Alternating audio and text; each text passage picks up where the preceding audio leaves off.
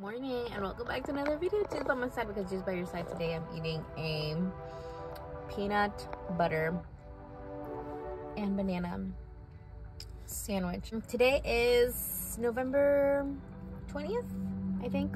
Just want to get on and vlog a day in my life. I'm working today. Also, I'm really excited because I'm part of a choir group at my church, and that's also coming up for December, so I'm really excited about that. Just learning new songs, Christmas carols, and just like these beautiful songs. So yeah, we're getting ready. We're 2 weeks out from our El Salvador mission trip. I'm so excited. We got a chance to make cards for some of the kids. I actually have one here. Oops. Feliz cumpleaños, Camila. I can't wait to bring you guys along. If you are new here, welcome. And I just like to talk about Jesus and what he's doing here in the local community, you know, in my family or at work, but also in the nations. So thankful you're here. I hope you have a blessed day. I'll see you guys. Hello and welcome back to another video. Jesus by my side, because Jesus is by your side. I'm in my car, and today I just want to get on here and like share how thankful I am. I just finished an orientation with an organization that has impacted my life. Now to be working a seasonal position with this organization is crazy. I cannot believe it. I was just sitting and I couldn't help but cry. Like, obviously I held my tears in, but every person that helps facilitate that comes together is a little part of the big work of the kingdom of God.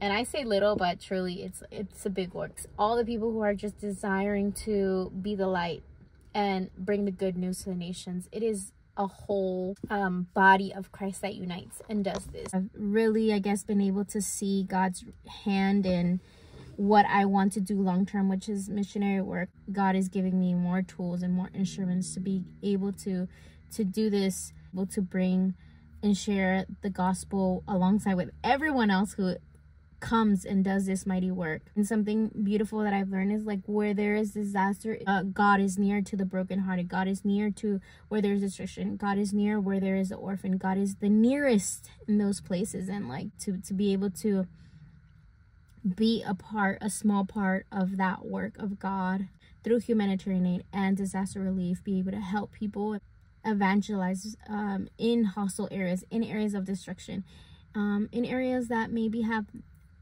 not been reached, because that was the truth of my first missionary trip. You have a purpose.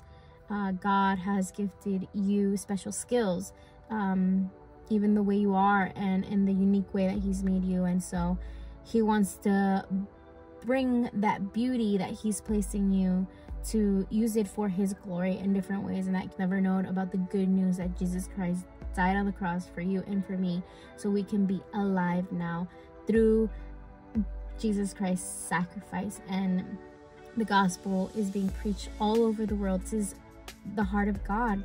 I am not gonna lie, I feel like I'm still in a season where I have open wounds that are bleeding out.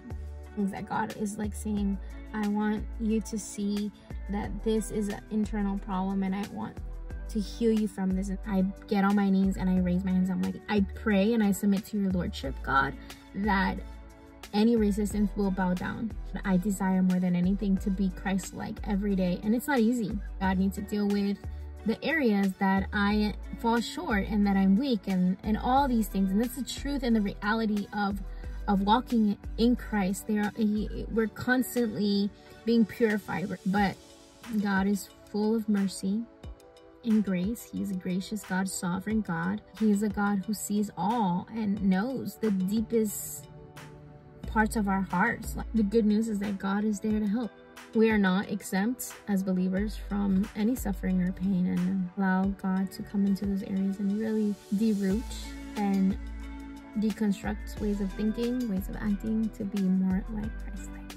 We'll see you guys next time on Jesus by my side, because he is by your side always, forever, forevermore. Bye.